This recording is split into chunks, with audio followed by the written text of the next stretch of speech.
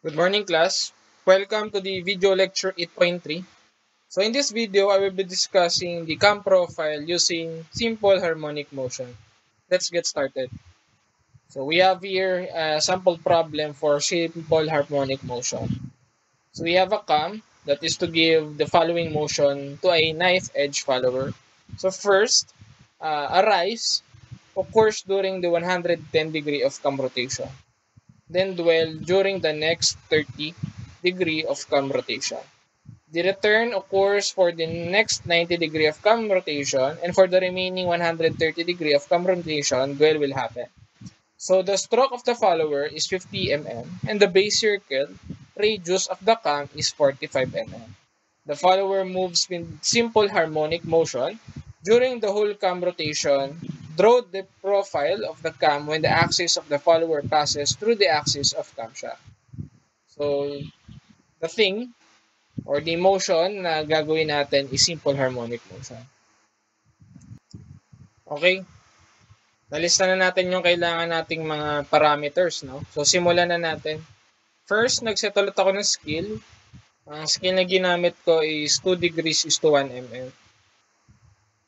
Next na gagawin ko is to draw the cam displacement diagram natin. So I'm gonna draw a line for the x-axis with the length of 180. 180 because supposedly this is 360 but we have a scale of 2 is to 1 kaya siya naging 180. And then following that is the stroke of 50 mm. Next is another 180. Then enclose na natin yung rectangle natin. Separate din natin siya based dun sa rise, dwell, return, and another dwell natin. So, offset lang natin to. Offset ko siya ng 55 because of the scale, no? Dinivide ko ng 2 yung 110 natin. Offset ko naman to ng 13, which is kalahati ng 30. 15. And lastly, 45 naman, kalahati ng 90. Okay, na natin, na-sketch na natin. Next is, lagyan natin siya ng point para mas gets natin yung partitions natin. This will be the starting point. Then, from here hanggang dito, this will be the rise, the first dwell, the return, and the second dwell.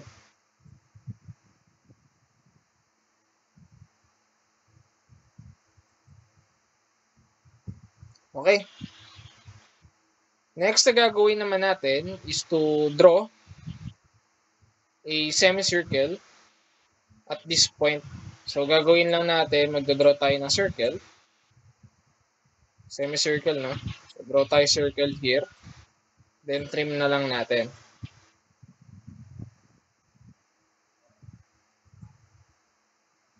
Okay. Next naman na gagawin is to have a partitions or divisions between the rise and then between this return natin. So, gamitin natin 6 divisions ulit kagaya ng last time. So, from here, offset lang natin 55 divided by 6 because 6 distributions, no? Or iterations.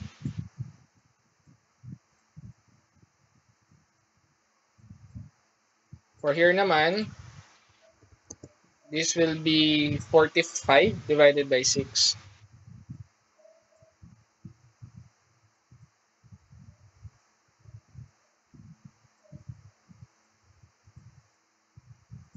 Okay? Na-divide na natin siya, no? Nung 6 equal parts each, no? For the rise and return. The next thing na gagawin naman natin is to divide din itong half circle natin into 6 division. Same nung division natin dun sa dalawa. So, array lang natin. Color, yes. Center here. Ang division natin, This will be 180. So, na-divide na natin siya into 6 equal parts. Okay? After that, ang gagawin naman natin is to plot or draw a line from the point of the circle up to the line here dun sa division natin. So, para mas magets natin, try natin. So, mula dito sa point na to hanggang sa first line, palitan natin ng kulay. So, from this point up to the line natin until it intersect, another one. Sa second line naman natin, from here to the third line, another one from here sa fourth line, and lastly from here up to the fifth line pala. Okay? Next, ang gagawin natin is to draw a curved line following this path of intersection. So, gagawin natin, palitan natin ng kulay ito into red. Then, I will use line. So, from this point up to the point of intersections.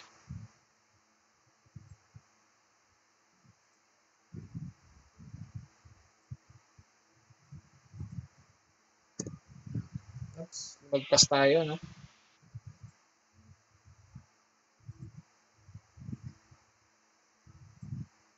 Okay. Sa kabila, ganun din, no?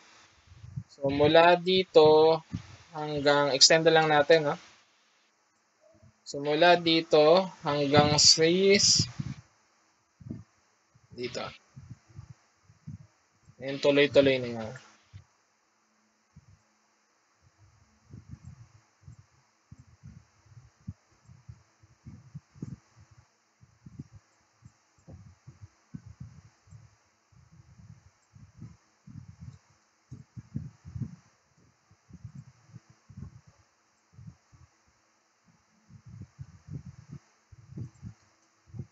Then the next thing is to spline again from this point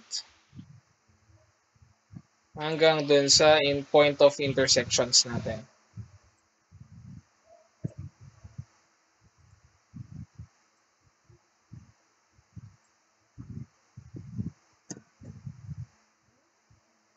Then I will draw a straight line from here up to here that will represent our dwell. And then another line here, straight line, for the second dwell. Okay? Mag-draft na natin yung cam displacement diagram using the simple harmonic motion. The next thing that we are going to do is to draw a line here up to the point of intersection. Yung red line natin, no? Until it intersect the divisions natin. Susukatin lang natin yun. So, represent lang natin siya as yellow line.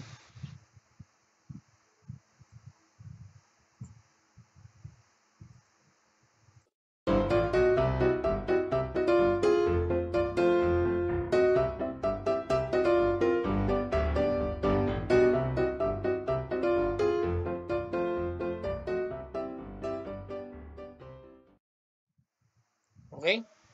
So, yellow line represents the extension na gagamitin natin mamaya in plotting the cam profile.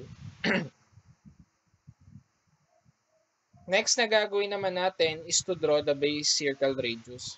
So, 45, no? So, palitan lang natin to. Gawin natin by layer and gawin natin white. So, circle, from here, our radius will be 45. And then, next step is to draw an imaginary knife edge follower here, no? So, this point represents the 0 degrees or the start of our cam rotation. So next is I will draw a line from the center up to this point of the knife edge. So this represents our start ng rotation natin. The next thing that I will going to do is to divide the circle into the motion natin, which is rise, dwell, and return natin. So rotate lang natin to, which is equal to 110 for the rise. Another line from here to here. Then rotate natin yun ng 30 degrees that will represent for the first dwell. Then another line and rotate it, which will represent our return, 90 degrees. So na-divide na natin. Nagyan na lang natin siya ng separations para mas madali nating maintindihan.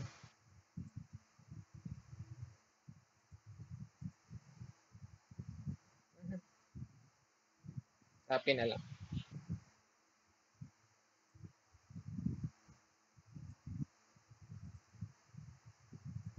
Okay?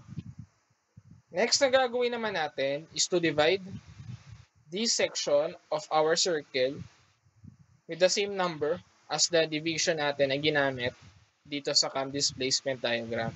So, if we use 6 divisions, malamang 6 din ang gagamitin natin. So, from here, we will draw an array, polar, from the center, using 7 items, and 110. Okay, na-divide na natin. Same goes here. I-divide natin siya na equal parts.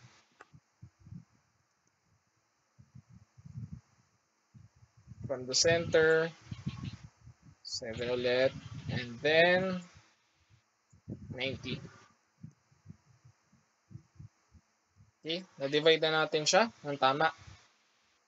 The next thing that I will going to do is to extend those lines, no, until it reach a distance that fits the measurements here. So, yung yellow lines natin. So, ulitin ko, i-extend natin itong mga lines na to that will satisfy the length na buo natin dito, which is yung yellow line. So, pakita natin.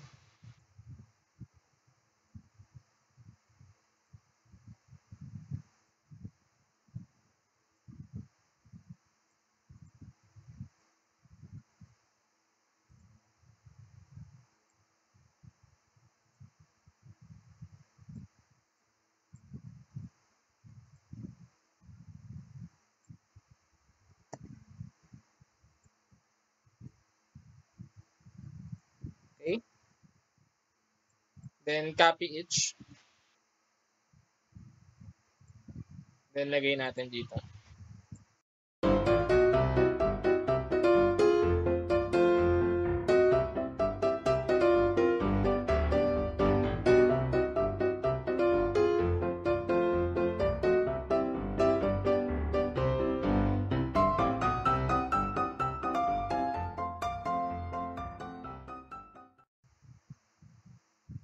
Okay?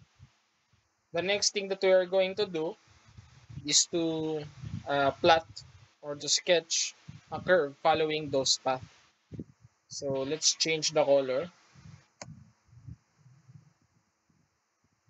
Then, into command this spline. From this center, connect those paths.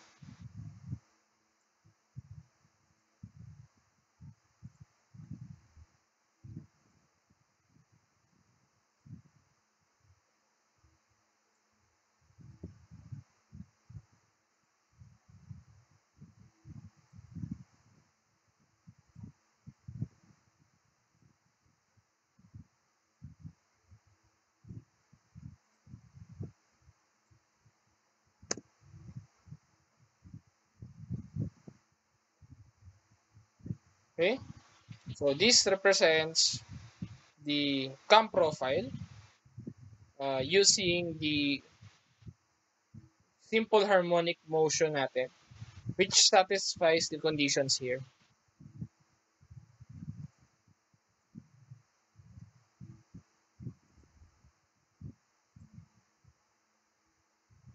So that will be the end of the lecture. If you have any questions, you can message me on my messenger or my email. Thank you. Fire. Emmy, faculty, yeah. Emmy, faculty, yeah. Emmy, faculty, yeah. Emmy, faculty. Siya naman si Sir Ivan Espinosa, dulo ng pangalan. Pangako di mahihirapan at hindi kanya iiwan. Siya naman si Sir